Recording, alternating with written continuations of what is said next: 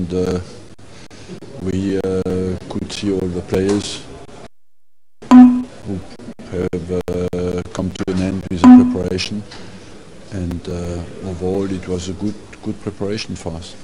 Particularly good first half, and your 3 new signings seem to have hit the ground running. They have done well, they integrate well the team, great spirit, good quality as well, you know. Cazorla, a real midfielder with a good vision. Giroud is a real specialist of centre forward position, and Podolski is a versatile striker, and so it gives us a lot of options. As you say, Podolski is a versatile striker, but he's good at the main bit, which is putting the ball in the back of the net. A great finish for that second goal. Yeah, he is a great finisher. You see that in training. He's lethal and doesn't need many chances to score. We're at the end of this Germany camp and at the end of the pre-season setup.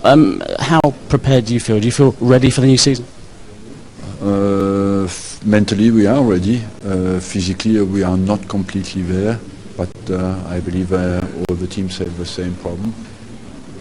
And tactically I think we are all right. You know, we had a good workout this week, and we have a style of play that everybody knows, so we should not be a big problem. Let's see how everybody comes back now, because there's International Week, and you have always bad surprises in that. And you talked about being mentally prepared. The team bonding is also important on a trip such as this. How tight is the unit this year? We look very, very tight, you know, because we had a good week in Asia, we have a good week here. The whole week we were together, and the bonding is good. Players are focused, united, and you can reply that's always the case at the start of a season. But football is difficult enough if you're not united. So if you're united, you have a chance. We talked about the 3 new players coming in. Any more on the horizon? Are you close to bringing in any new players? We are still looking, and we'll see. We still have an eye on the market, and the 2 eyes on our team. But you never know. A good opportunity turning up, we still take it. And any update on the Robin van Persie situation? No, not really. There is no news at the moment on that front. One thing to clarify, have you decided on a captain for next season? Not yet. That will be decided this week as well. You know, at the moment we rotate a little bit. Vermaelen was assistant last year. Van Persie is still here. So at the moment there is no need to choose another captain.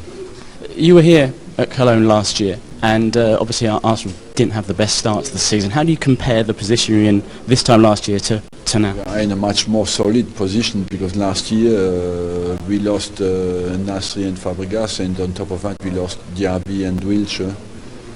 So we lost 4 players at the start of the season. That's not the case this season.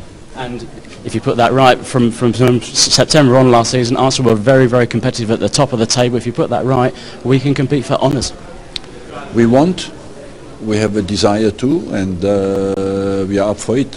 What is a target for us is to come out of the season to feel that we have given our best. I feel last year we did that, finishing in the 3rd position with the start we had. I believe that the team was consistently focused. That's again, the first target is to do as well as we can in every single game and see where we stand at the end of the season. But of course we want to fight for the championship.